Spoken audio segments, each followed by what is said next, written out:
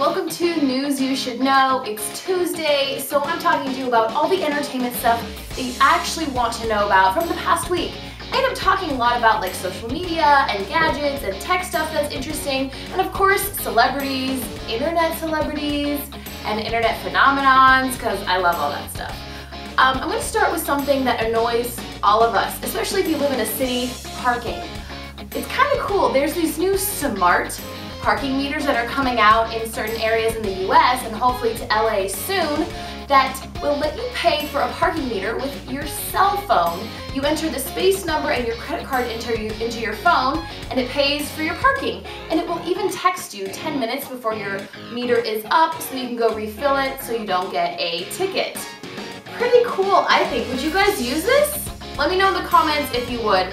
I definitely would, even though there might be some security issues. I won't even get into that because I think it's a cool new technology.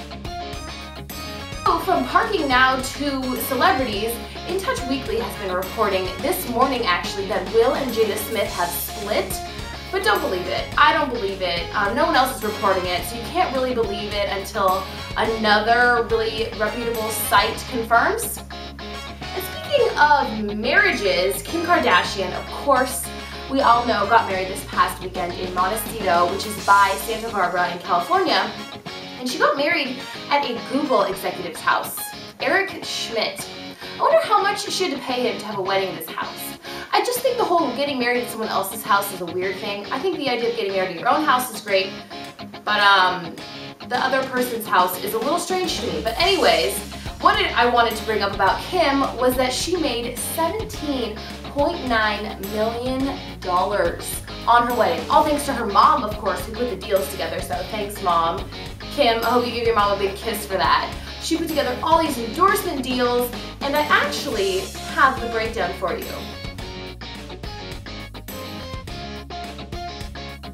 Not to mention all the stuff she got for free for the wedding, like $10,000 worth of free wedding invites, and a $20,000 Vera Wang dress that she got for free. So I actually want to know what her expenses were to know how much she profited. $17.9 million. That's a heck of a lot of money. I read this morning that 15% of the American population is on food stamps. Maybe Kim should have donated the money to the government for letting her get married for a second time and putting us through all the press that we had to absorb from her wedding. Just a thought. From Kim Kardashian, who loves to tweet, I'm going to talk about Twitter. Twitter finally created their own photo uploader. Thank you, we've been needing that. I'm sick of using YFrog, which backfires sometimes, in TwitPic. They have their own photo uploader, and they announced yesterday that now they have their own photo galleries, which will aggregate all the photos that you've ever tweeted since January 1st of 2010, so last year, into an organized page on your profile. Just go to your Twitter profile, and on the right side you'll see a few photos as a preview, and then it will say show more. So just click on show more and you'll see a whole page of all someone's photos. Now you can stalk them easily on Twitter, just like Facebook. It's all coming together. The only thing that sucks is that if you want to delete one of your photos, you have to delete the tweet that the photo came from. That's counterproductive to me. Maybe Twitter, we can change that. Thanks. The last thing I'm going to mention for this week is that Disney had an expo this past weekend. Didn't know if you knew there was a Disney convention. It was at the Anaheim Convention Center, and it's called D23 for 1923, when the Disney company was founded. Thank you very much for that piece of knowledge.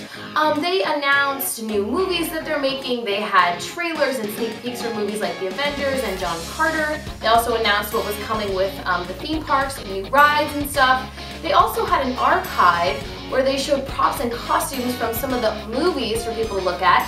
And another big draw was the Collectors Forum with unique Disney merchandise you could buy. Art pieces, life-size robots, vintage stuff, you name it, it was probably there. Two of the movies that they announced was Oz the Great and Powerful, which stars James Franco, Rachel Weisz, Michelle Williams, Mila Kunis, and Zach Braff. Also announced was Disney Toon Studios movie Planes, and John Cryer, the guy from 2.5 Men, is the voice of the main character, and he was there to announce the trailer that they showed at D23. D23 it up. Maybe we'll go next year. I didn't go. And sorry I didn't tell you guys sooner in case people in the LA area wanted to go. I'll get better about that. Sorry guys. Anyway, it's Tuesday and I hope you enjoyed the show. You should totally follow me on Twitter, right? @MistyCityLA. I'll see you guys next week.